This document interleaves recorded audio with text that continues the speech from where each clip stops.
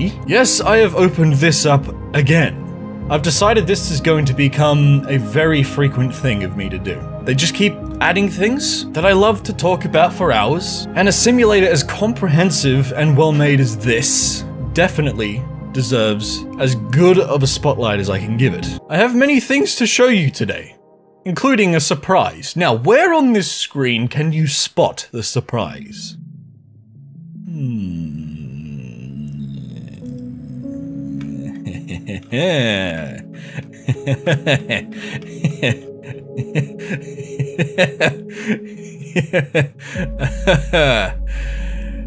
Oh my god, Musk, you fucking legend. This is a Tesla Roadster. You've probably already heard that Elon Musk, good old Musky boy, put his own goddamn car in space. Now granted, it's not just the car. This car is actually attached to one of the rocket stages, and it's floating in space. So it's right there now, quite far away from Earth, and it is due to enter Mars's orbit, not orbit around Mars, but Mars's orbit, within the next few months, I'd say. And then it'll circle back around and just keep going. This is the most ridiculous thing I've ever seen, and I love it. I love how Musk thought this was a brilliant idea to test out the payload capabilities of his new Falcon Heavy rocket that his team has developed, which is quite impressive. It can lift close to 64 metric tons of cargo into space. That's enormous. That's a US main battle tank in space. That's a big ask of a rocket to do. And not only that, but they land it too, which is just bloody incredible. And yeah, so anyway, they finished designing that, and to test it out, they gave it a dummy payload, which included Musk's own car. As of 2:58 PM on the 17th of April 2018, this is exactly where it is in space. About, memes. Yay far away from Earth. A few million Ks. Give or take. So yeah, stay tuned for this one, I suppose. They're going to add to this model. Hopefully we'll see the little spaceman hanging out of the roof as well. We'll come back to this later. Oh, not before discussing something that's been on my mind. How much pressure is in those tires? Because normally tires that size, probably about 35 psi, but that's on Earth, where the ambient pressure is 14 psi. There is no psi outside right now. So would they have lowered the pressure in the tires to suit so it doesn't bulge horribly? You wouldn't need much to keep them inflated out there. I don't know. Maybe I'll look it up myself and maybe I'll learn something. But anyway, there's more to show than just a car. I mean, come on. We see millions of these every day, even Teslas. A supernova caused by accreting too much mass. Whoa. It's beautiful. They've changed the way that supernovas happen in this simulator, and it looks rather beautiful. And I can go straight into this cloud of extremely hot plasma and swim around, and I'm still getting a solid 70 frames per second. How good is that? So this is a rather destructively beautiful environment. But, it's not just pretty, it's necessary for the survival of our universe. Now that there's all this stuff, these clouds, these insanely massive clouds of particles. This is still going. It's only been a couple of minutes. And, hang on a minute. Yeah. We're already reaching the 1,000,000-kilometer scale.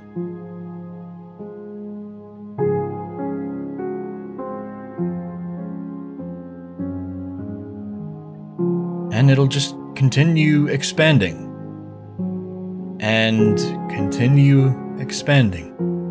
So, okay, we're getting into AUs now, brilliant. But anyway, from this cloud, from this nebula, new stars will merge and form. In fact, I think it's already happening in the center there. Because mass will eventually start collecting into balls of stuff, and then when that gets big enough, it's going to start the hydrogen fusion process, and more stars will be formed through that. By God, this is going to turn into a gigantic cloud. Okay, we're starting to measure in light years. I'm kind of nervous.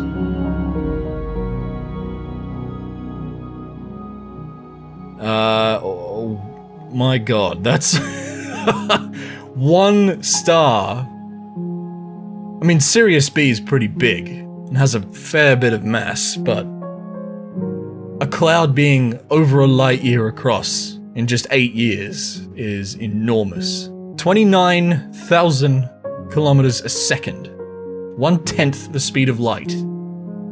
All of this stuff is traveling. It's so cool! We've done this before, but let's see how it looks in the arm of our galaxy.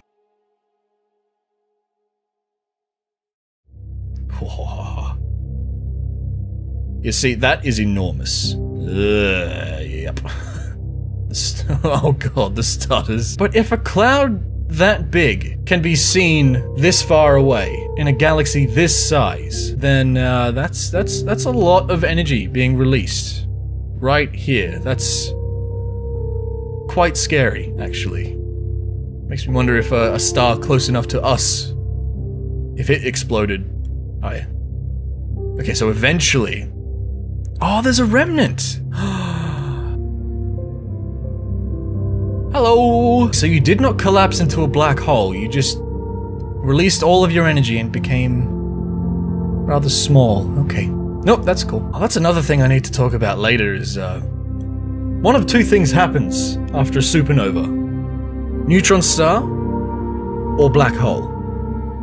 And I've talked about neutron stars before, but I want to talk about it again because I've found out a lot more about them. Okay. Here I have placed a white dwarf carbon star. Changed a few things, I've made it very small but very dense. It weighs 1,000 Jupiters, or almost one sun, but its radius is only about 20 km. So, let's change a couple other things. Okay, if it's that dense, it's going to be quite hot. 20,000 degrees sounds fair. Yep, that's nice. Whoa, that's really, really nice. Ooh. Magnetic field. It's gonna be, actually, wait, I'll change the motion first. Rotational period. Well, if I'm trying to make it into a pulsar, it needs to spin enormously quickly. Once every 0.2 of a second. So we'll go 1 second per second. Now look at that. Spinning 5 times a second. Now, magnetic field will go 1,000,000 Teslas. There we go. Look at that. Ladies and gentlemen, I just made a pulsar star all on my own. Yes, you may bow to me and call me God. Now I can actually... Oh, rip VSync. Okay, I hope that's not too bad for recording purposes. Look at that. Now, these mysterious, extremely terrifying objects actually exist in space. Yes, I just made one by conjuring up very unlikely scenarios, but that's space for you. Like I mentioned before, there's one of two ways a supernova can go. It can crush into a neutron star when a star's leftover mass is crushed under its own gravity to the point where there are only very tightly packed neutrons inside the star. And because of centrifugal physics, they tend to spin very quickly. So if the star, let's say it was 500,000 Ks, that was its radius, so 1,000,000 Ks across. If it's spun once every few hours, imagine taking that momentum and shrinking it down to 40 Ks across, like what I've got here. Now, taking centrifugal physics into account, it's going to spin very, very quickly. Now, with that kind of mathematical equation, you know, 1,000,000 Ks across to 40 Ks across, I don't know exactly how fast it would go, so I guessed at roughly 6 times a second. And because it spins so hard and so fast, it has an immensely strong magnetic field. So strong, in fact, and it's spinning so hard that it's constantly throwing mass and throwing all different kinds of energy in these beams, almost like a wet tennis ball in slow motion. And the ones that we can see from Earth are because the beams are pointed at us. And if we zoom in on them, they actually look like that. They look like flashing little lighthouses that are spinning at such a constant rate that they rival atomic clocks. And I know I've talked about these before. I've probably crapped on about how they're formed and what they are. But what I recently found is that they make noise. Not so much an audible sound, but they give off a lot of electromagnetic radiation, which is the exact thing you need for speakers to work. You need an electromagnetic current in order for microphones to work and for speakers to work. So you can convert each time a pulse is sent towards Earth into a blip of sound. After scouring the internets for a long time, I found some recorded pulsar sounds for us to listen to today. And I'm going to adjust my model pulsar here to suit. This is a pretty normal, slow pulsar. Still quick for a star, but it's a slow one. PSR B0329 plus 54. Spinning once every 0.7 seconds.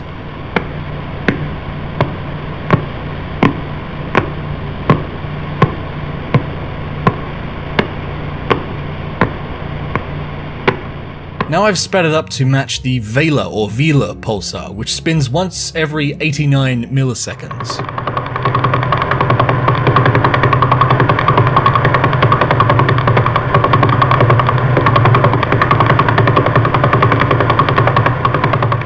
This one, the Crab Pulsar, is the result of a supernova that was witnessed by people in the year 1054 AD, and it spins once every 33 milliseconds.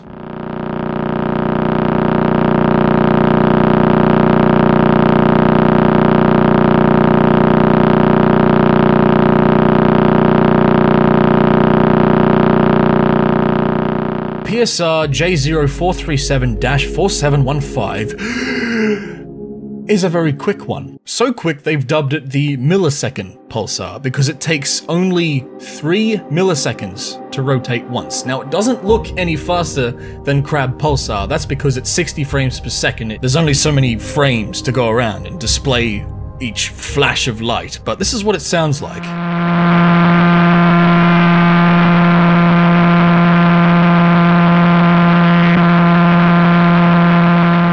174 times a second. And one of the fastest I've ever heard of, PSR B1937 plus 21. At the time of where I'm getting these sounds from, it was the fastest known pulsar ever found, with a rotational period of, let's see, 642 times a second, or once every 1.5 milliseconds. Now, the simulation's goddamn broken by now, because I should just be seeing a constant flash of light, but no, I've sped it up so fast. Now, before I play the sound, to put things into perspective, a Formula 1 car's engine, one of the highest revving things humans have ever created, can reach over 20,000 RPM, spins at about 330 to 350 times a second. This is about double that, and this is what it sounds like.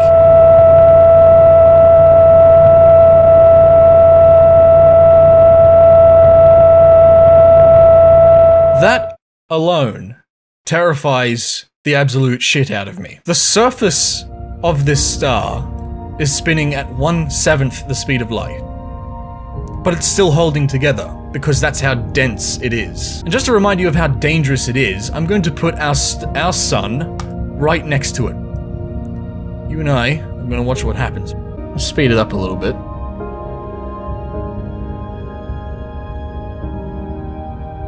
Oh no, oh god. Oh, yep, there, there we go.